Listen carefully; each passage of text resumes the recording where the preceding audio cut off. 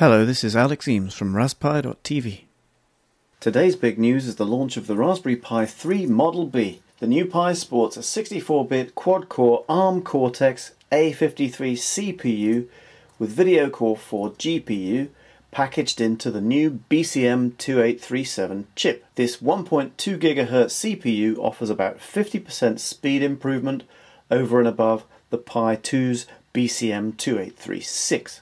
The other major news is that the Raspberry Pi 3B now has built-in 802.11n Wi-Fi and Bluetooth 4, courtesy of the very shiny and hard to photograph new BCM43438 chip on the underside of the board. The Raspberry Pi 3 is the same shape and size and footprint as the 2B and the B+. So it looks like a Raspberry Pi, it feels like a Raspberry Pi, it's a bit faster.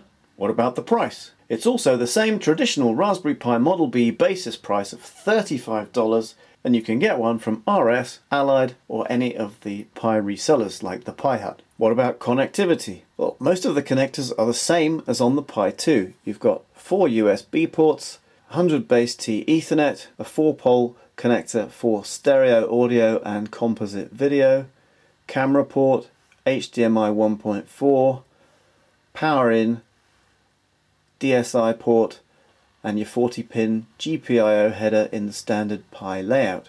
The antenna is positioned where the power and act LEDs were on Pi 2. These LEDs have been moved to the other side of the DSI connector. The run header for resetting the Pi has also been repositioned near the USB ports. The micro SD card slot is no longer click in, click out, it's now a friction fit, like the Pi Zero. This should avoid accidentally popping out the SD card, which I've done a few times. There's a new Gpio expander chip at U20. I'm not quite sure what this is for yet, but it is suspiciously close to the DSI port. U16 is now covered with a black shield, so we shouldn't see any more of the xenon death flash resetting your Pi when you take flash photographs of it. Because the CPU is more powerful, the recommended PSU spec has increased from 2 to 2.5 amps. This should give enough headroom for devices plugged into USB. So what are the real-world differences?